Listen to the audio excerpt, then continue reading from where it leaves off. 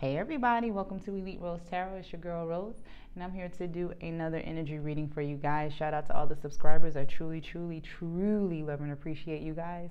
We're almost at 5,000, y'all. If this is your first time to the channel, come on in. So today, I figured we would do who's watching you, who's around you, because I still feel like this X energy is still with you. And that way you kind of know how to move forward here. So let's get some messages from this particular person who seems to want to keep you down. I just want to be a fly on the wall and see what's going on with them. If you're not interested in knowing what's going on with this X person, just click off, okay? But that's what we're going into today. Juggling came out. Oh my gosh, so this person is worried about you being successful. This person is a narcissist. I don't know if maybe you got a promotion, maybe you're, whatever business that you was working on when you were with this person is taking off, but they feel like because they're not a part of this, it's like they're watching you.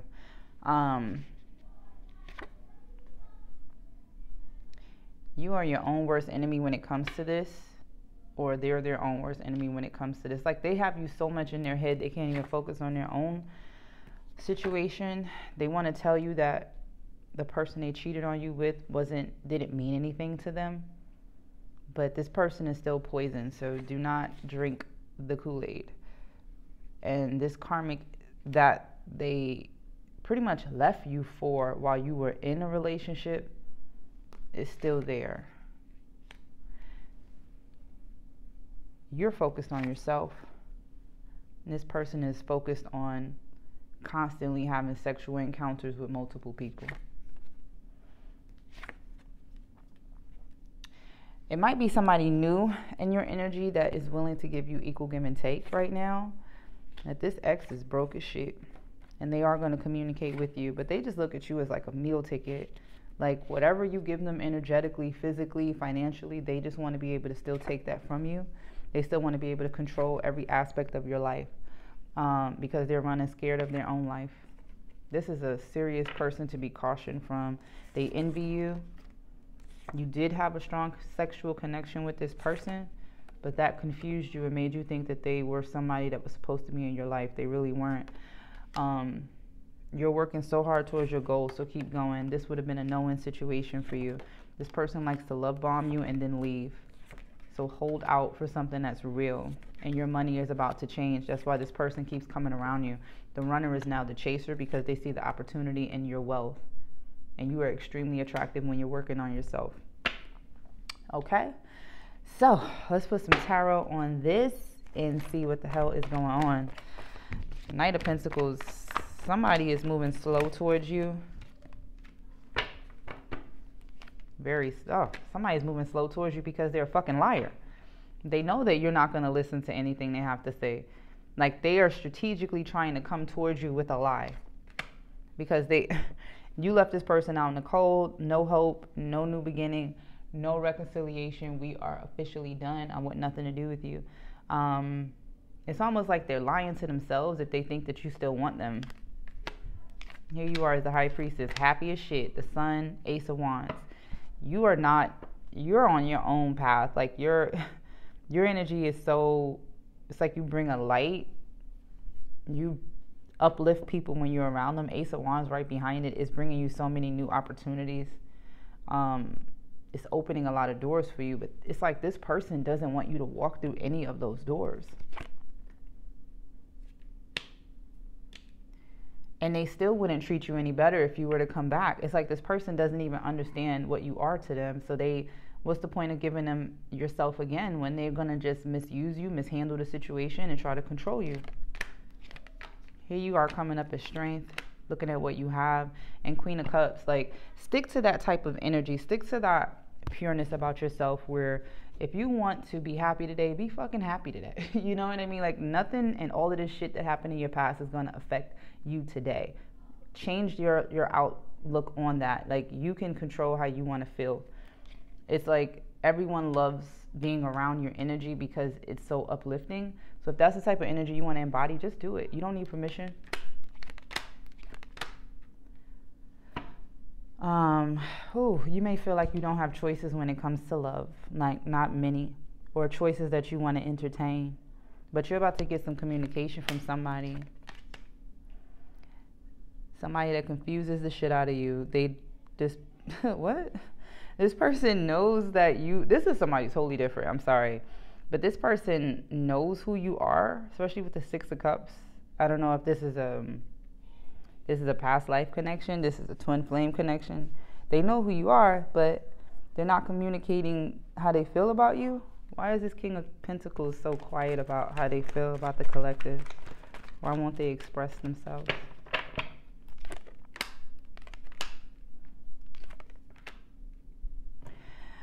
Why is Three of Swords here? Damn, this person still feels like you messing with your ex.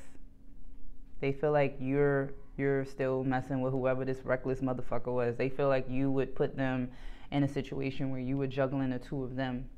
They don't know you very well. You're not like that. You don't want shit to do with this ex. So why is this person stuck in their head about this Three of Swords?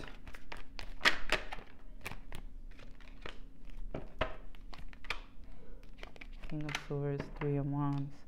Two of Pentacles, King of Swords, Three of Wands. It's like they're using their head and not their heart. But I don't know if this person is juggling a lot of things. They could have a lot of responsibilities. And due to having all these responsibilities, they just kind of departmentalize you and put you in this box like, oh, this person's probably fucking with their ex anyway, so I'm not even going to try. But it's like every time they try to separate themselves from you, it's almost like Spirit puts y'all in a situation where you have to be around each other again.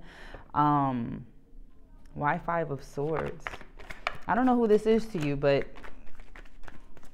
they seem to be in two minds about you all the time. They look at you as the star. They look at you as possibly the one. There's a perception here that has to be changed. Like, this person has to grow a little bit more for you, I think. Like, you've had the lessons already. Also, you're a wish fulfillment to them. I guess they don't feel like they need to change their mindset about themselves. It has nothing to do with you. It's like, I want to say this person doesn't feel like they're worthy to have you in their life in that way.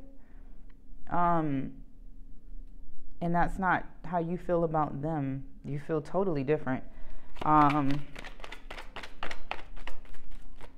They look at you as very vulnerable, like you're very honest. You don't hide anything about yourself, and you don't give a fuck. Like, you don't care if people like it or not. You're going to be your authentic self, unapologetic. Like, I want to say they almost admire that in you and wish they could do that themselves, or they thought they were doing that themselves until they met you and realized I was half-assed doing that. This person is the real thing. Like, they really are themselves at all times. They don't put on a facade for anyone.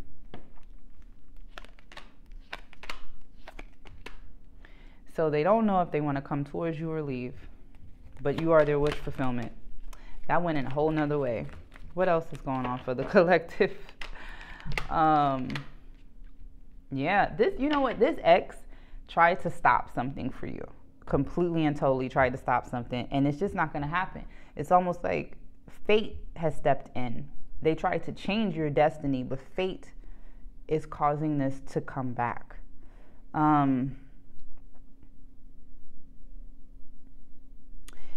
It's like you inspire people.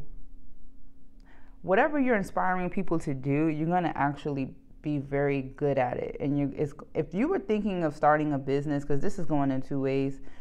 If you were thinking of starting a business, you would get justice. This would thrive. This would be successful. And it's really because you are inspiring to people.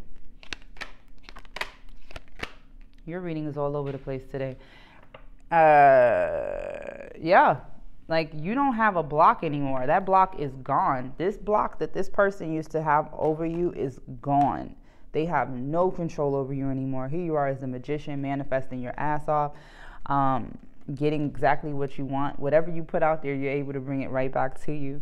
And you're protecting yourself at all costs. 9 of Pentacles and 4 of Pentacles. It's like you're holding on to I don't want to say being single, but you're holding on to being happy and fulfilled by yourself. That's more important right now than trying to be happy and fulfilled in a relationship. It's like, I got to fix the first relationship I have, which is my relationship with myself. And it's like you're holding on to that.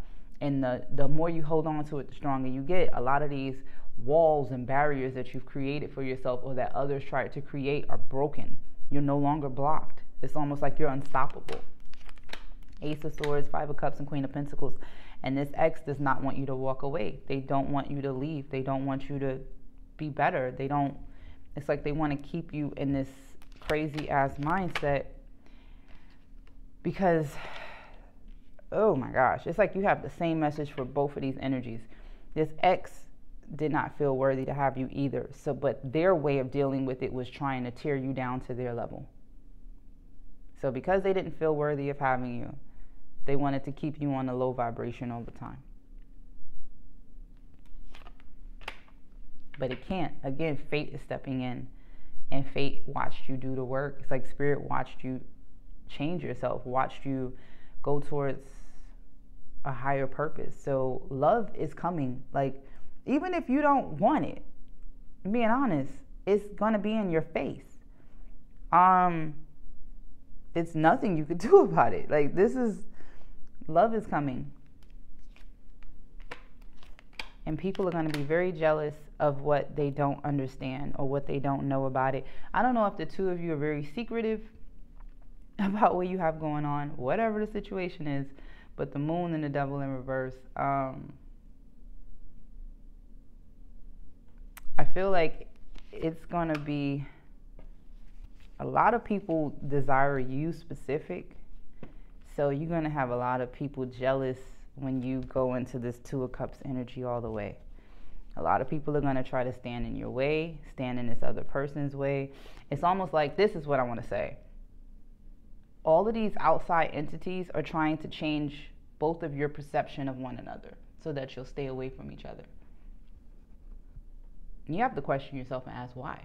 You know what I mean? Like, why is all of this shit happening? Like, why every time I turn around, there's some type of negative force or negative shit thrown on this where I can't move forward with this person? That's why.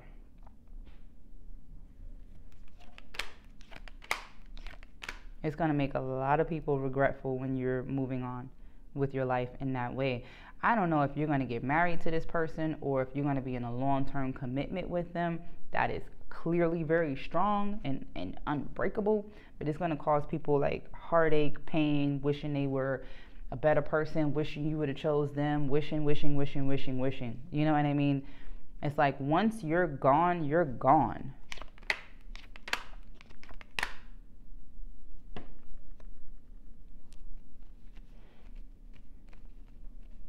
You're looking for something traditional though. So if this new person doesn't bring you something traditional, you will leave. I think that you're such an unconventional energy. They assume that you are kind of flighty or you don't care or you don't, and what they don't understand is that you are very traditional. Like, you want someone that you feel like you can be your all around, and you don't want to have to share this person, and you don't want them to have to share you. It's like the Hierophant. You want a traditional relationship, and if you don't get that from this person, you will leave, especially with the Hermit being here. If there's no balance, you will leave. You're waiting for the situation to become balanced, but it's like, you're not going to fight. You're not going to kick and scream. You're not going to pretty much argue. You're not going to do shit. You're just going to wait to see what this person's going to do. And if it's not what you necessarily want, you have no problem leaving because you have self-love. It's really the message there. You're letting go of illusions when it comes to love too. You're not just, I may feel this way about you, but that doesn't mean that I'm gonna act crazy and I'm gonna stalk you and call you every 5 minutes and ask you, are you okay? You're not in that type of time. That's not you're more so calm, relaxed, let it organically happen the way it's supposed to. You know, if you're somebody that I really care about, you'll see it in my actions. You don't gotta ask.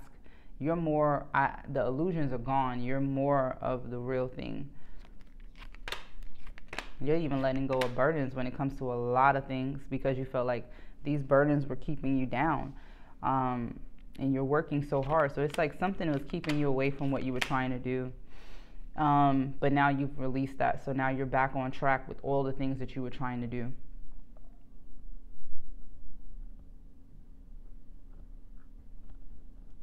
This new relationship will give both of you even give and take if you give it a chance.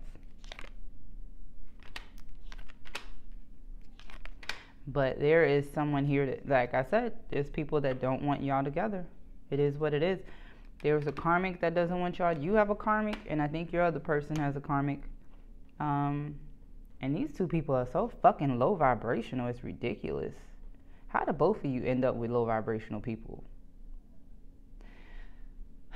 I don't think this is ended, though. I think this other person is still, they're not working on it. They're not working on it at all, but it's not ended either. But it's something they've released. Why is this person still around this? They don't want to, this person doesn't want to accept the fact that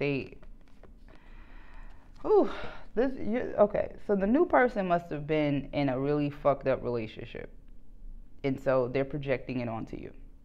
But the reality is,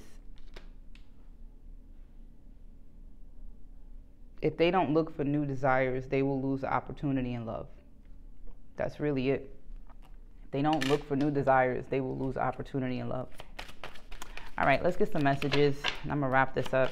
This kind of went all over the freaking place. Sorry if it did. Let's get some messages from your person. Because you have two people thinking of you all the time. I lost myself for a little while. I wish things could be different. I want to be more than friends. And I hid who I really am from you. I'm starting to understand our connection. Their person is starting to grow. This new person, whoever this is, they're starting to understand who you are to them. They're starting to understand who you are as a person. I think they misjudged you from the beginning. You're not what you seem at all. They bury themselves in work to forget you. And they act like they're not available. But you speak to them through music, and they feel like you using them as a distraction. This person feels like you using them. I don't react when people mention you. This person is fronting like they look at that. I love you. This person cares about you a lot. They hide their feelings, though. They try to really mask. You were the best thing in my life. They really try to mask their feelings for you. And it's because you're walking with like a certain discernment. Like you can control your feelings. So you're only giving what this person is giving. So if they're giving a little bit, you're giving a little bit. If they give more, you'll give more. But I think maybe that is the confusion. No one's ever done that to them before. It's not necessarily breadcrumbing. It's just a matter of I'm not pouring into all of these cups all the time and depleting my resources. If you want me, I'm right here. Right? All right, I'm going to pull one more card, and then that's it, guys. I'm getting out of here for real, because we already 18 minutes in. I hope this works out, though. I really do. Yeah, this is fate. There's nothing you can do. Be flexible. Serendipity, loyal heart, and never-ending story. This person has been in your life before, but this was another life. So this is a situation where you both have very loyal hearts. You can try to keep away from each other all you like, but serendipity is in full swing. So it's kind of like you'll start to realize, like, every time I try to pull away from this person, spirit pushes me right back in their face. So clearly this is something that I may need to look into for a little while and see. I'm getting no energy when it comes to this ex. I feel like you've blocked this person the fuck out all the way. Can I get a message how to move forward with this ex energy that wants to keep you down?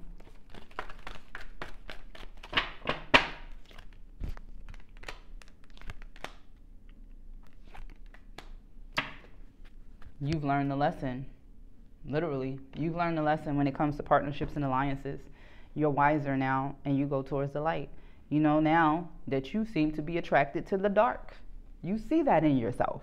But you also know that you can't fall in love with someone's potential all the time. You know, you can't do that anymore.